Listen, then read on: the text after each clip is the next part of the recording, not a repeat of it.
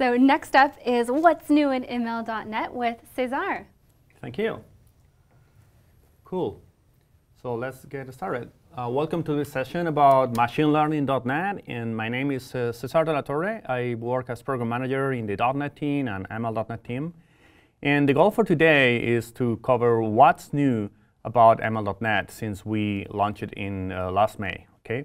So if you want to get a comprehensive introduction about ML.NET, many things that we don't have time today to talk about, you can listen to the session that we had in Build in May, and there's a link. But today we're going to be focusing on what's new in very short intro about ML.NET, but then focusing on things like the new database loader, deep learning, what new things we have with image classification and training on TensorFlow, and finally a sneak peek about Jupyter notebooks as well with ML.NET. So let's start with a quick intro on ML.NET. First of all, ML.NET is most of all a framework, and it is cross-platform and open source, and it is built for .NET developers. We aim to make it simple, and so you can create your own machine learning models without having a lot of knowledge on machine learning. And of course, then you use just .NET natively. Then another important point is that with ML.NET, you can create your own models. So it's custom AI, as opposed or pre-built AI where you just consume services. Here, you are creating your own models for your own business domains and your own data and images, for instance. And then we are also extending ML.NET to other frameworks or other libraries like deep learning, TensorFlow, and many tools that I will be showing later. And finally, it is trusted or proven at a scale, because even when we launched it publicly in May this year, there's been like around more than 8 years that ML.NET has been used internally by Microsoft in large products like Bing or Windows or Office or Azure as well. A few products in Azure are using internally for many years ML.NET. So you can go and search more about in there. Another point that I want to highlight about ML.NET is that ML.NET, because it is a framework, it runs anywhere. You can run it on premises, on your servers, on your laptop, or in Azure, or any cloud, anywhere you want. And because it is cross-platform, you can run it on Windows, Linux, or Mac OS, right? So the frameworks that we support are .NET Core. That's why it's cross-platform. But also, for legacy applications, you can also infuse machine learning into those applications with .NET Framework. And we even have Python bindings with Nimbus ML, so you can generate also ML.NET models with Python. And we support 64 bits and 32 bits. So what can you do with ML.NET? There are many scenarios that you can do. You can create models for, like having text about customers' feedback and create a model for sentiment analysis, or for recommendations about products, or predictive price of something like a house, or predictive price about a taxi first, like the demo I'm going to do later, or anomaly detection, etc. You can go to that URL and see many samples that we have in there and do any of those scenarios. And then the other important thing about machine learning is that it's not just like building an application. You need to focus first on the model, on the data, which is what you see on the left. You need to prepare your data and build and train your model.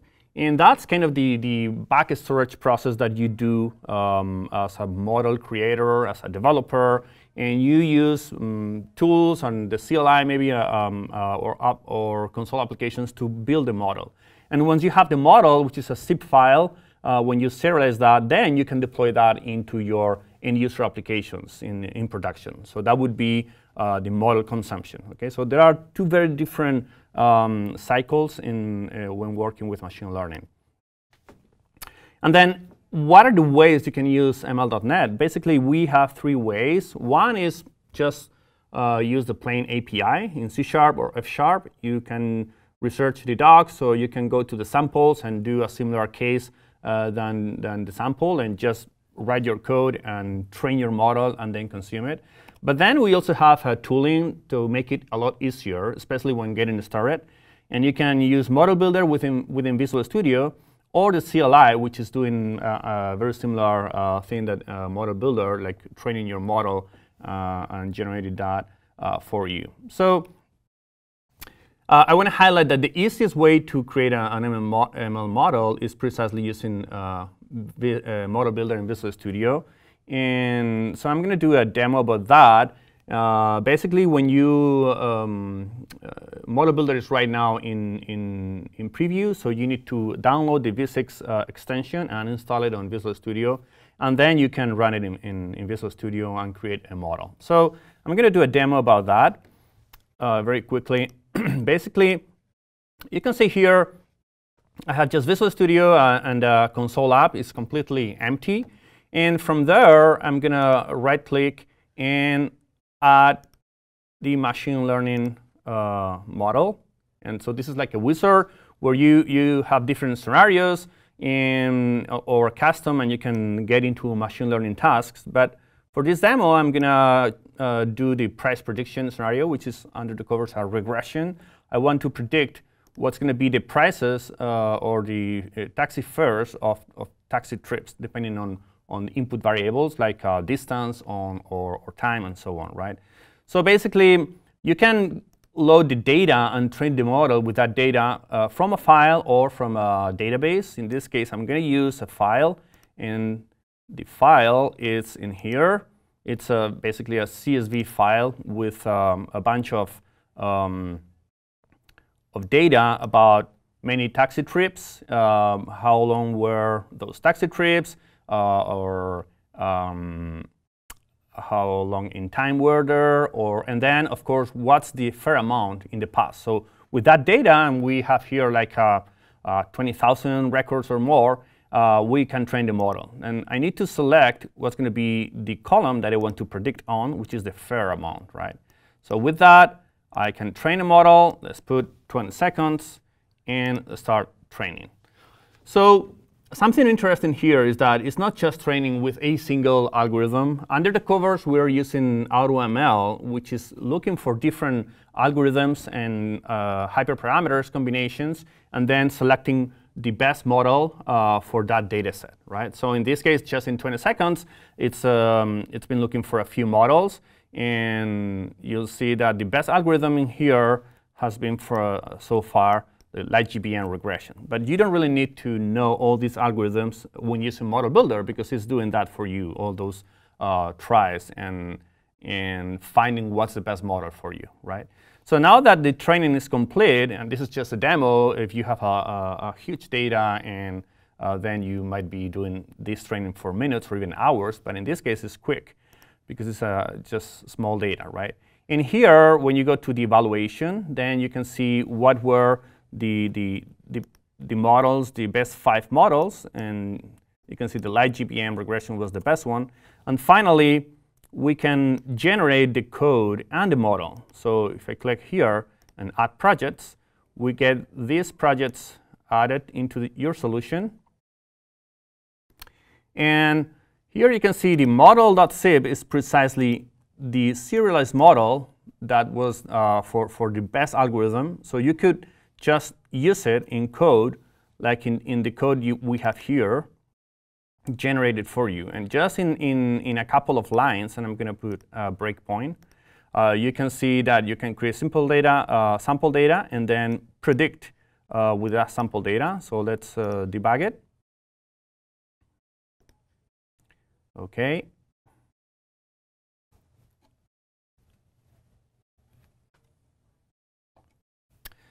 So we just got sample data from a record, from a file, but you could also create your own data, or hard-coded, or could be coming from your application. But in this case, you can see this sample data as input data, and then we do a prediction with that data, calling the method predict from the prediction engine.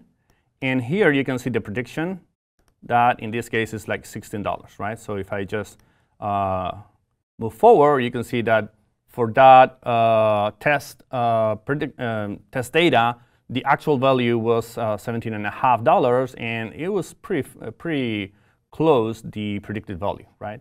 But this is not all. Like, it's not just about generating the model and how to run it. We are also providing you the code that we actually use for training the model. So if I write model builder and then create model, this is a custom function that is going to create the model. If I go to the definition, you can see here, and I'm going to be running this in the background. You can see how it is loading the data. So let's see the code. Loading the data from the file. Then we are building the pipeline, doing data transformations, like converting all the text into numbers, because machine learning is all about math, and we need everything in numbers. Finally, concatenating all the values as input features, and finally adding the algorithm it's going to be using, and then training the model. And when you call fit, then you train a model, and then you can save it as the zip file that we were seeing, right? So you can see here in the training, the actual training, we have the metrics, how good was the model, and then the prediction that we saw previously, right? So that's how you train a model with Model Builder. And now let's move to the new things we have in ML.NET. Well, before that, just to mention also that with the CLI, the command line interface, you can do the same thing that I just did in Visual Studio. You can also do it with the CLI if you're using a Mac or Linux in just an editor and you're not using Visual Studio. You can also use the CLI with a similar line that or command below, MLNet, autotrain, the task, where's the data, and what you want to predict, and then you will get the code generated and the model in the same way. So let's see what's new in ML.NET. First thing is the database loader. And basically, what you can do with the database loader is just 3-4 lines of code. You can access a database and use it for training. And it's going to be loading, streaming data, can be huge amount of data, and it's going to be used for training your model as needed, right? You can use it with a SQL Server or any relational database supported by system.data. So it could be also Oracle or Postgres or MySQL, etc. This is in preview, but it's been used quite a few weeks by customers. And let's see a demo about that and how is this to use a database instead of a file, like we were using in the other demo, right? So in this case, I have a project that I generated from Model Builder. It's pretty similar to the previous one, and I just made a change in the class for loading the data because I don't need the attributes. But then the only thing that I also did is I commented the code that was using for loading from the text file, from the file. And instead of doing that, we're going to put here the code for loading data from a SQL database, right? So this code is very simple, should be very familiar for any .NET developer. You can see that I have a connection string here. In this case, it's a SQL local DB, but could be any other database.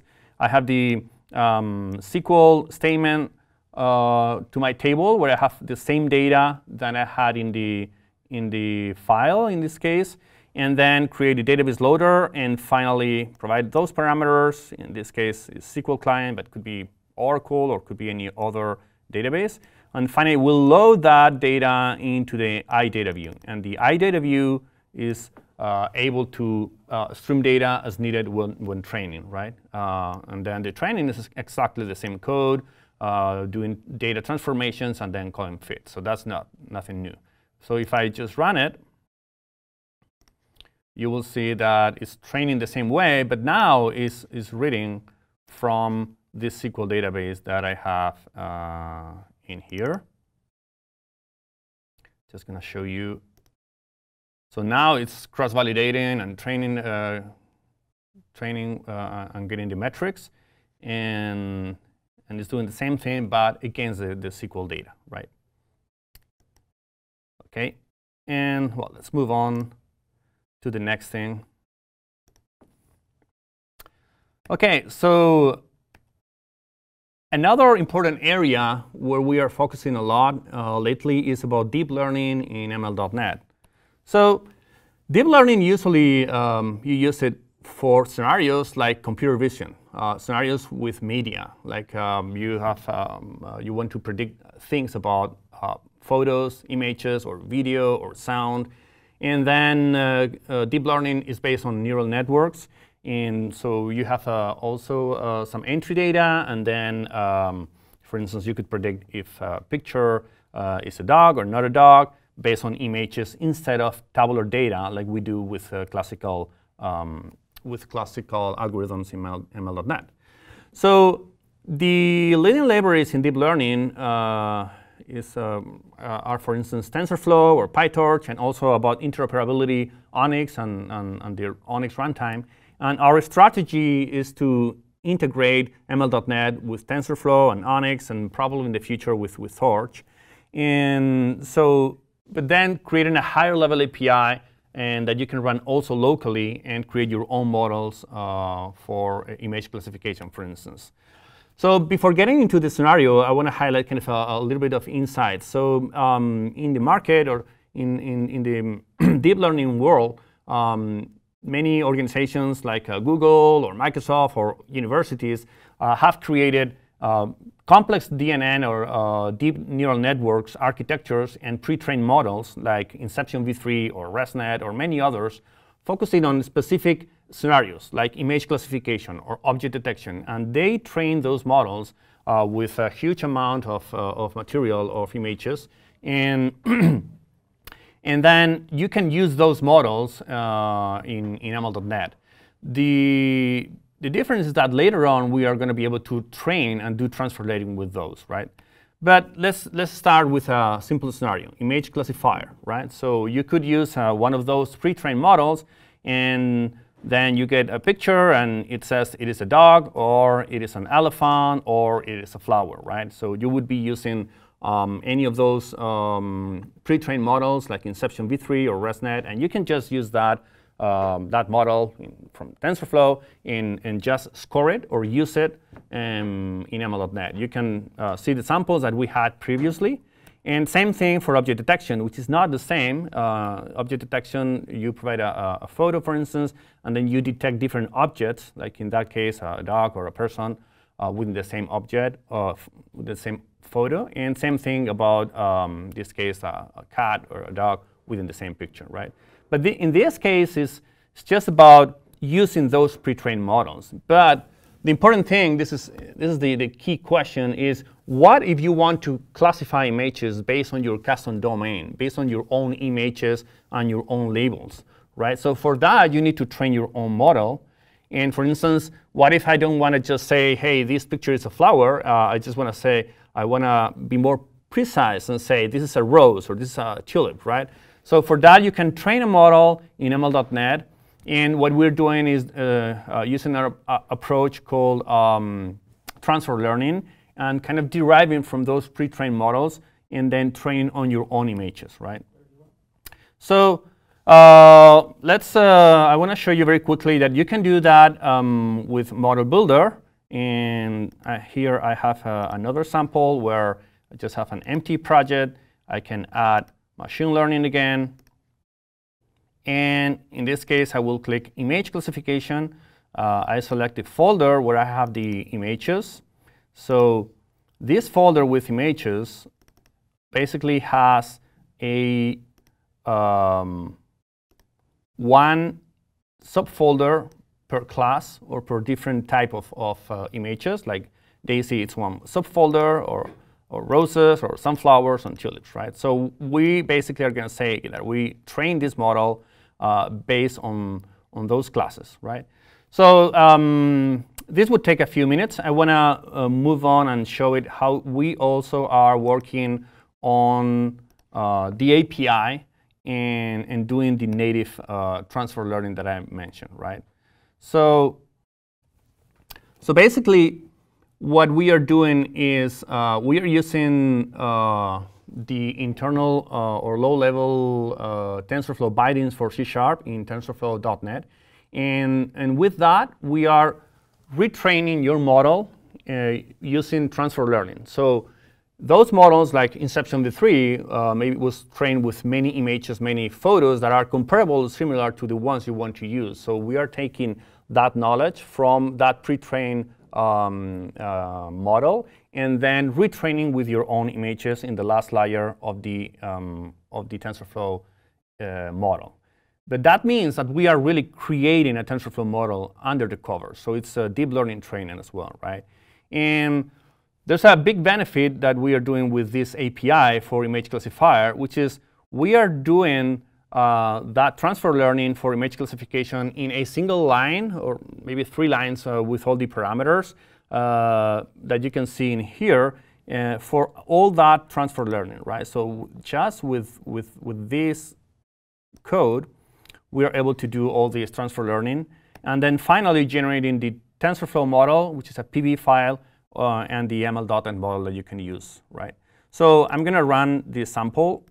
And here you can see the code using the API and the new API, which is image classification, where we are providing, hey, I want to use in this case, this pre-trained model ResNet, or could be Inception v3, and a few parameters on if you want to use the callback to get feedback, and so on. So I'm going to debug and start running the training. It'll take a few seconds while I'm showing you the images. So in this case, it's going to be training with around 400 images, right?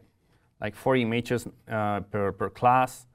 And if you compare this code with the code that you need to use by just using TensorFlow and low-level API, would be like 400 lines. And in this case, we are able to do it by just adding this single call to this estimator, image classification, loading the images from the folder, specifying the architecture, saying how many tries you want to do on those images with epoch, and that's it. And here should be the training starting. So it's going to be, now I did the first epoch. It has like a 80% accuracy, and in a few seconds we'll get many more epochs or training with the images. And finally, we would get the predictions that we have, right? So I'm going to keep going because we have more content that I want to cover.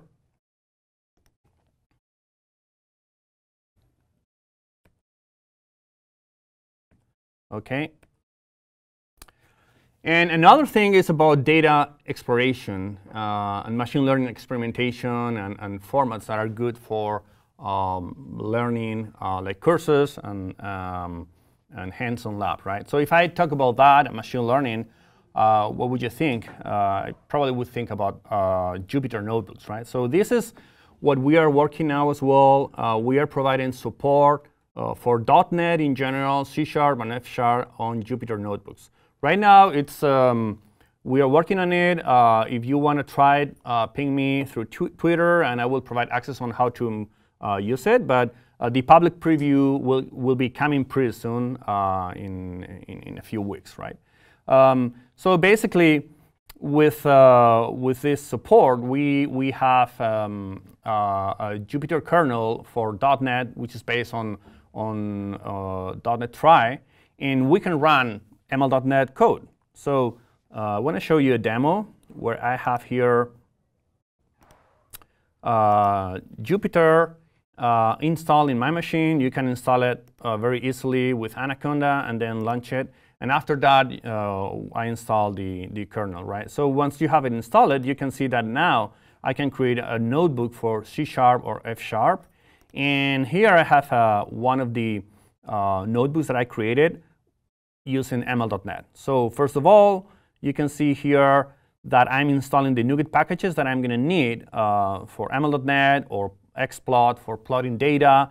And then that would take a few seconds getting those NuGet packages. Finally, I'm declaring here the input data classes. And here, I can have the code that is loading from the file, like the previous code that you just saw. But I can just run this piece of code, and then show the schema, and it's running for real, and then showing data about how this data set is. Like I have these fields, and or I could also show a few records. For instance, in this case, and I see that what kind of data it is. I could do data transformations and show it later. And then even further, you can also use XPlot and plot charts, like in this case, the distribution of the taxi trips per cost. Look, I can see that, for instance, most of the taxi trips were in between $5 and $10. And, or I can also plot other interesting information about the time versus distance, and then different color depending on the fare. So I can see that the fare is pretty much related in this case to the distance and the time, right? And or if I just want to see the relation between the taxi fare depending on the time or depending on the distance.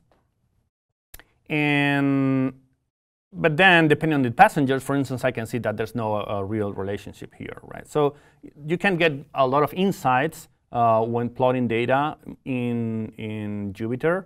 And then, of course, you can also run and build your model here. So here we have the ML.NET pipeline for this model. And I could just run it here and see the data transformations. Or I could append then the trainer and call fit and see how much time with this instruction, percentage time. And then I see that it took 3 seconds to train this model, right? Or I can do predictions and then display the metrics, and you see it in a very neat way in this document. So basically, you can document your exploration or your model creation in a very neat way with Jupyter notebooks. Or finally, I could see kind of how are the predictions versus the actual values. Or even, in this case, it was a regression, so I could be plotting a regression line, like in this case, what's the regression line and where are the predictions versus the actual values, right? So, or even saving the model. So just a highlight, stay tuned for this. We're going to be working on it, and pretty soon it'll be available in preview. And with that, just finishing, just want to highlight that there are many other important features in ML.NET, like, for instance, how to take into account your model lifecycle in your CI/CD pipelines in DevOps, not just for your application, but also for your model, or model explainability and feature importance. So what are the most important input columns that you have for your model, cross-validation, or how to deploy your model into ASP.NET Core applications or Azure functions. And by the way, I also want to highlight that we have a ML.NET YouTube playlist, so you can take a look to many short videos about ML.NET in YouTube, like one single video just about cross-validation, or one single video, and I'm pretty short, to talk about how to deploy into a web API or things like that, right? And about the roadmap, I also want to highlight a few topics. We're going to be evolving and investing on deep learning, not just for image classification, like I was showing, but also for object detection, and doing this natively in deep learning in TensorFlow. We will be moving the database loader as GA, improvements for Jupyter, and moving that into a preview. And then we are also working a lot with the Azure ML team, because that's another important scenario on how to integrate ML.NET with Azure ML. And finally, just a few links where you can get ML.NET resources, like how to get started, or where are the samples, or the docs, and the videos. And with that, I really thank you, and that's all. Thank you. Questions, if you want to stick around, Cesar. That was really cool. I always like learning more about ML.NET, what's happening. I benefit from all of these machine learning tools, but I don't actually get involved with the models. I just reap the rewards. Okay, so let's see. Will ML.NET I hit the wrong thing. The question was, will ML.NET support CNTK? Or the Cognitive Toolkit, I think? Is that what CNTK stands Yeah, for? CNTK, yeah. Okay. So initially, we don't have CNTK in the roadmap. Our biggest efforts are right now on TensorFlow, Onyx, and could be also Torch in the future. Oh, okay, very cool.